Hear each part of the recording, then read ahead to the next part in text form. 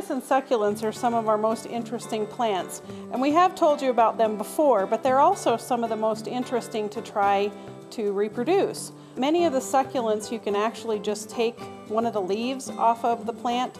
and allow it to dry for a few days. It'll develop a layer of callus tissue on the outside, and then all you have to do is lay it on top of either some sand or some soil, and eventually it'll send out new roots and new leaves, and a whole new plant will start from that leaf,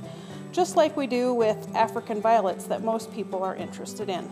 They also have many varieties that bloom, and you can also collect seed from the plants that bloom, just like we do with many of our other blooming plants. There's lots of different varieties of shapes and colors, but the thing about succulents and cactus that we like in our homes is that they're very easy to care for, and sometimes people will say that they don't have a green thumb or that they have a black thumb, and that these are plants that most anybody can care for in a home that has a somewhat dry environment and probably a south or a southwest exposure so that they can get plenty of sunlight. The University of Wyoming Extension, I'm Donna Hoffman, and you're watching From the Ground Up.